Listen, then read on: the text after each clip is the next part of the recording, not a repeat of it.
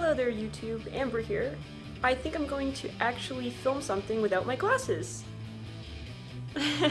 Of course I was totally joking, but hey dudes, how's it going? I'm really stoked to be here. My name is Amber Jane. I'm going to be talking today about music, about what music intrigues me, about what music fascinates me, and about what I grew up listening to versus what I listen to now. And yeah, let's get right into it. So I think the first album I ever purchased with my own money was Green Day's American Idiot. Actually, so hold on, there's some hairs in the back here that are kind of bothering me. To push them over. Alright, cool. So Green Day. I grew up listening to a lot of punk rock and a lot of alternative music.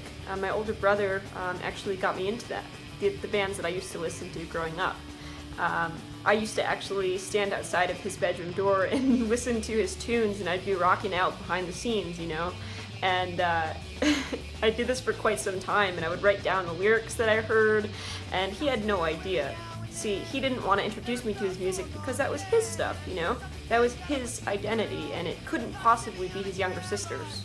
So I started to get into his music, and then, you know, one day he overheard me listening to some of the artists he listens to in my bedroom, and he walked by and he said, "You know about Green Day and Weezer? How?" And it was this amazing moment where I was like, "Hey bro, you have stellar music taste, and I kind of been taking notes, and I'm digging your stuff." And we kind of, yeah, that was, for sure, that was my brother.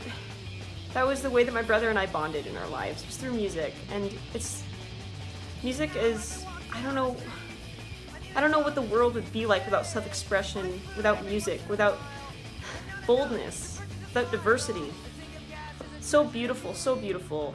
And as I grew up and got older, I'm 19 now, I started to get really into a lot of indie acoustic bands, for sure, like Iron and Wine, City and Color, The Paper Kites, Keaton Henson, Nahko Medicine for the People, The Tallest Man on Earth, and similar artists. So actually my favorite artist is Nahko Medicine for the People.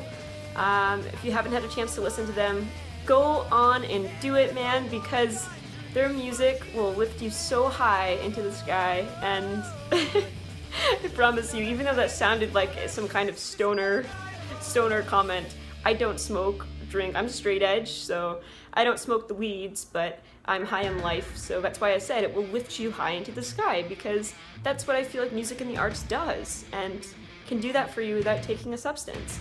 No judgment towards those who do take substances. I still love you, but I choose to not do that, and yeah. So anyways, yeah, so I went from alternative punk rock to getting into indie stuff, and I also really like old school hip hop, some good old school rap, like stuff that really, I like music that is, when you listen to it, you feel like you're on some kind of activist march, you know? Music that really talks about the problems that the world is facing, and how we can come to solutions and come together and fight capitalism and the patriarchy. You know, I definitely identify with anarchism. If you're not really familiar with that, totally do some research. It's really, really cool. And yeah, that's another thing that I want to make a video about how and why I resonate with that. Yeah, basically, I just wanted to make a video because a bunch of people were asking me what I grew up listening to, what I listen to now. I'm all over the place musically. If you have any suggestions, please comment down below any really good indie acoustic bands. There's something so intimate, raw, and organic about an acoustic set. You know, just I'm thinking about it now, and I'm honestly getting goosebumps. But I'm working on my EP right now. I will totally update everybody when I get that going, and it should be out soon. Working on cover art for that right now. I'm really stoked.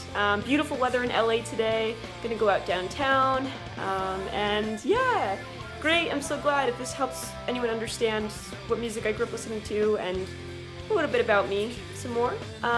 Subscribe to my channel and stay tuned. I'm gonna start uploading some more videos about music, the arts, about activism, community, and about staying true to you.